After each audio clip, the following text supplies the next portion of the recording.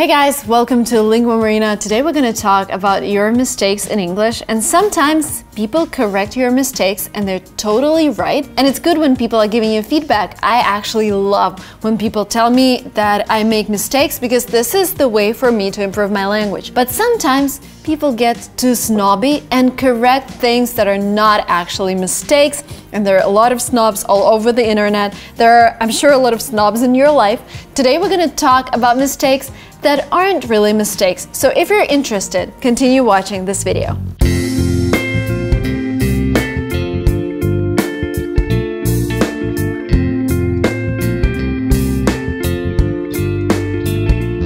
A lot of people would tell you that you cannot end your sentence with a preposition. So for example, you're saying, "Where are you going to?" And people would say, you cannot do that. You can say where you're going, but you cannot say where you're going to because the sentence ends with preposition and this is grammatically incorrect. It is not incorrect. It is okay to say where you're going to, who are you talking to, who are you walking with. It's completely fine to end your sentence with a preposition. Sometimes it might sound a little unnatural and you can paraphrase your sentence and say, to whom are you talking right now?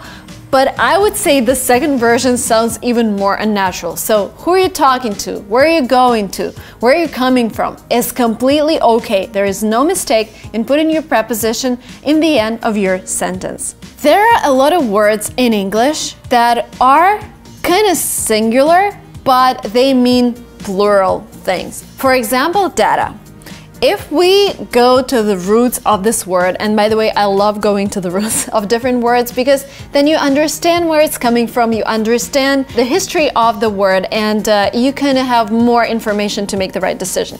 So data comes from Latin, and in Latin it was plural, and obviously when you have a set of different information points, of course it's plural. And some people would tell you, you can't say this data isn't enough. You should say the data you presented aren't enough because yes, it's from Latin, yes, it should be plural, but it's completely okay to say data is enough. Or in other words, use data as a singular noun because words come to us from Latin, but then they evolve in our language, they evolve in our everyday life. And we say data, yes, we actually mean a lot of information, but this word is one word that describes that information and we can use it as a singular noun. This data is enough. If you want to sound better in English, it is very useful to read and listen to people who speak English in the right way every single day. And I know there are so many books out there that I want to read, that you want to read. And there's an app called Blinkist that actually tells you the most important things from every single book in 15-minute formats. You can either listen to it or you can read it. And I think this is one of the best inventions for people like me who just want to read everything that's out there on the market.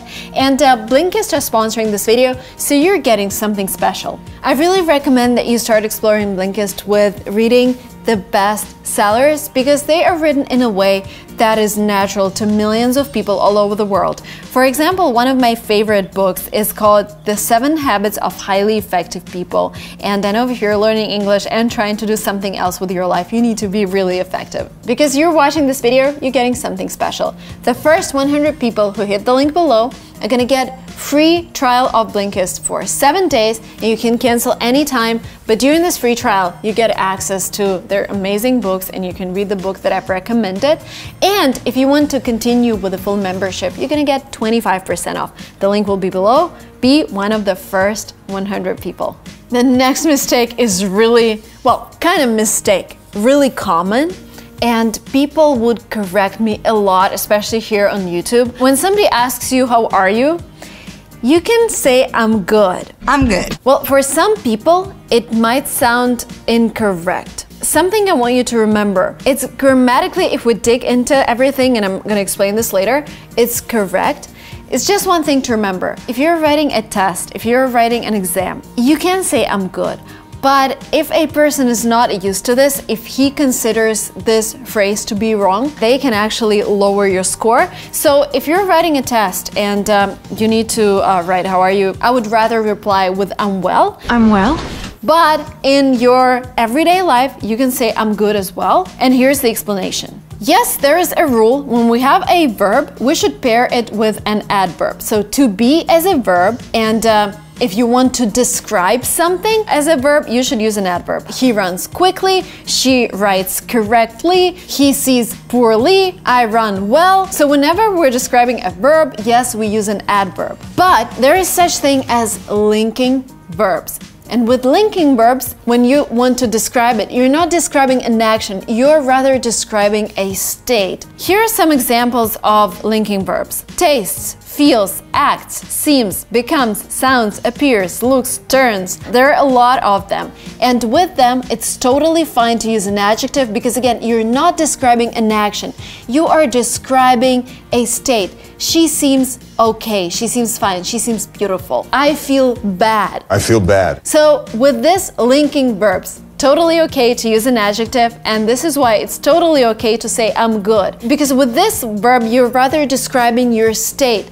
You're not really focusing on being on this planet, you're actually focusing on your state, and this is why it's fine to say I'm good. The next thing that people get snobby about is using me. Sometimes I would say, do you want to come out with Dima and me? And people will be like, do you mean with Dima and I? So the rule of thumb here is to omit Dima from the sentence. When you want to ask somebody to come out with you, what would you say?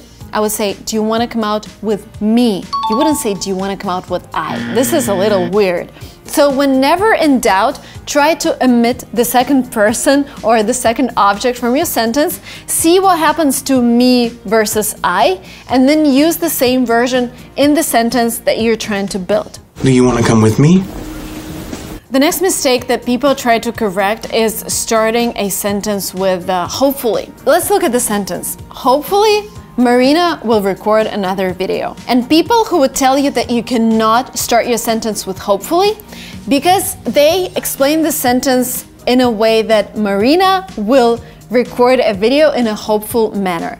Which is not true really, because hopefully has become one of those introductory words like however, more often, furthermore, and other words that you can totally start your sentence with. So starting a sentence with hopefully is okay. However, it's not really okay to start your sentence with but or and. You need to replace these words with introductory words. So instead of saying, but I wanted to do that, you should say, however, I wanted to do that. Instead of saying, and she also brought bread, it's more grammatically correct to say, moreover, she brought bread.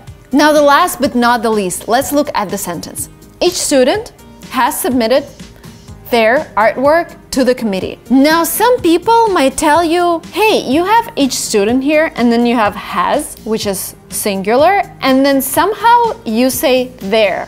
Why don't you say each student has submitted his or her work to the committee? Because that sounds kind of grammatically more correct because you have this each in the beginning. It's not a mistake really. You can use their in this case. Because the rule of thumb here, if you are referring to a kind of generic person, each student means a generic person that's a part of a big group, it's fine to use there, because with each student we actually mean the class, we actually mean the group, so there is totally okay in this case. That was it from me for today, guys. Thank you so much for watching this video. Let me know if you understood everything. Let me know if I should maybe slow down in my next videos. Let me know what your level of English is down below. If you're not yet subscribed to this channel, this is another mistake that you're making. Hit subscribe, like this video if you liked it, and I will see you very soon in my next videos.